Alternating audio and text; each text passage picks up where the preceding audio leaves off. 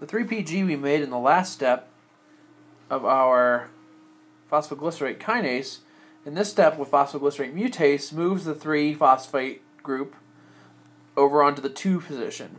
Now this uses a really kind of clever and unique modified enzyme known as a phosphohistidine.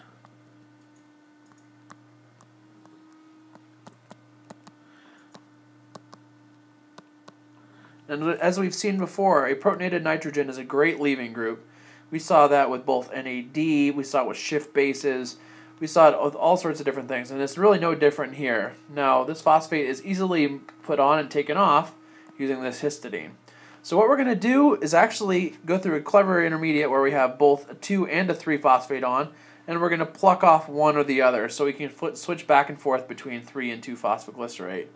Delta G on this is pretty low. It's pretty easy to do right around equilibrium. And these things are going to move pretty quickly between 3 and 2 phosphoglycerate. Now the reason that we're doing this in the first place is so that we can generate a high energy bond so that we can make our second substrate level phosphorylation. So our arrow push is going to be this.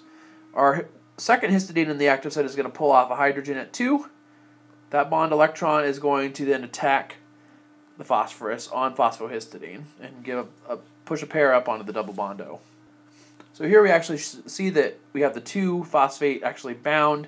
We have a trigonal bipyramid intermediate here, and we're going to kick down this pair to reform our double bond O, and we're going to displace the best leaving group, which is our positive nitrogen here. So we're going to end up with a 2,3 BPG.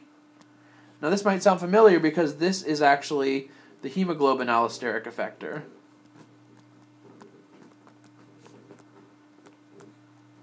So it helps produce better oxygen delivery responses at high altitudes, for example. And so you can see here we have the 2,3-BPG. If this was released at this step, then it would be used to regulate hemoglobin allostery. In this enzyme, though, it doesn't stop here. Now, remember, we're trying to move the 3 to the 2. Right here we have our bisphospho intermediate, and so the last thing we need to do is pull off the 3 to leave the 2 in place. So we just moved it like this. Push our arrows from our old histidine to make a new phosphohistidine intermediate.